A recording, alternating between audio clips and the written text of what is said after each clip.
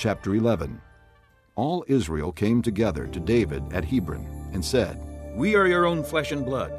In the past, even while Saul was king, you were the one who led Israel on their military campaigns. And the Lord your God said to you, 'You will shepherd my people Israel, and you will become their ruler.'" When all the elders of Israel had come to King David at Hebron, he made a compact with them at Hebron before the Lord, and they anointed David king over Israel, as the Lord had promised through Samuel. David and all the Israelites marched to Jerusalem, that is Jebus. The Jebusites who lived there said to David, "You will not get in here."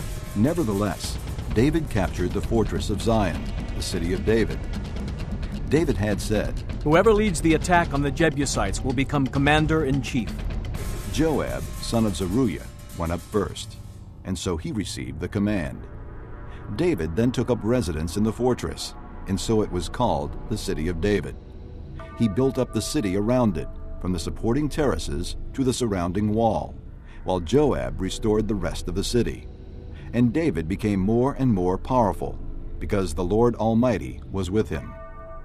These were the chiefs of David's mighty men. They, together with all Israel, gave his kingship strong support to extend it over the whole land, as the Lord had promised. This is the list of David's mighty men. Jeshobeam, a Hakmonite, was chief of the officers. He raised his spear against 300 men, whom he killed in one encounter. Next to him was Eleazar, son of Dodai, the Ahohite, one of the 3 mighty men. He was with David at Pasdammon, when the Philistines gathered there for battle. At a place where there was a field full of barley, the troops fled from the Philistines, but they took their stand in the middle of the field. They defended it and struck the Philistines down, and the Lord brought about a great victory.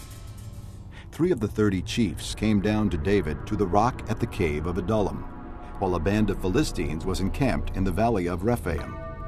At that time, David was in the stronghold, and the Philistine garrison was at Bethlehem. David longed for water and said, "Oh, that someone would get me a drink of water from the well near the gate of Bethlehem." So the 3 broke through the Philistine lines, drew water from the well near the gate of Bethlehem, and carried it back to David. But he refused to drink it. Instead, he poured it out before the Lord. "God forbid that I should do this," he said. "Should I drink the blood of these men who went at the risk of their lives?" Because they risked their lives to bring it back, David would not drink it.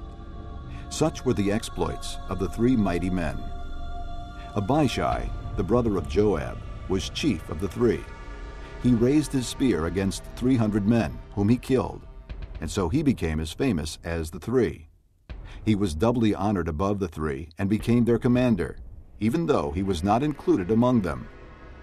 Benaiah, son of Jehoiada, was a valiant fighter from Kabzeel, who performed great exploits. He struck down 2 of Moab's best men.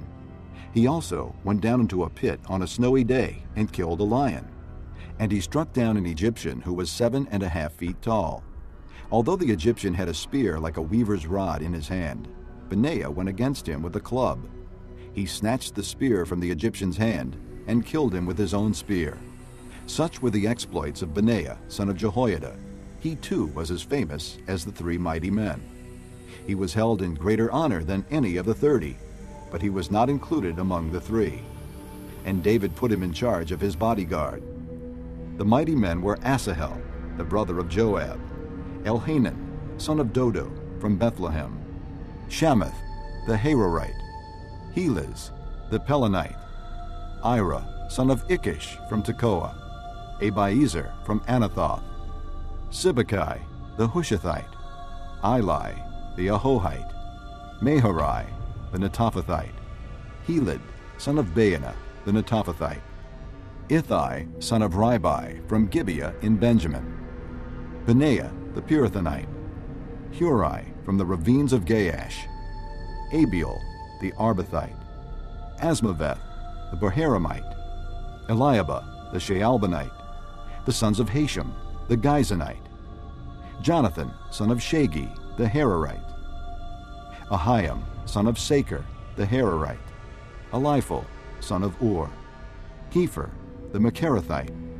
Ahijah, the Pelonite, Hezro, the Carmelite, Nearai, son of Ezbai, Joel, the brother of Nathan, Mibhar, son of Hagrai, Zelek, the Ammonite, Naharai, the Beerothite, the armor-bearer of Joab, son of Zeruiah, Ira, the Ithrite, Gareb, the Ithrite, Uriah, the Hittite, Zabad, son of Alai, Adonah, son of Shiza, the Reubenite, who was chief of the Reubenites, and the 30 with him, Hanan, son of Maacah, Joshaphat, the Mithnite, Uzziah, the Ashtorethite, Shema and Jael, the sons of Hotham, the Aroerite, Jediael, son of Shimri, his brother Joha, the Tizite, Eliel, the Mahavite, Jerubai and Joshaviah, the sons of Elnaam,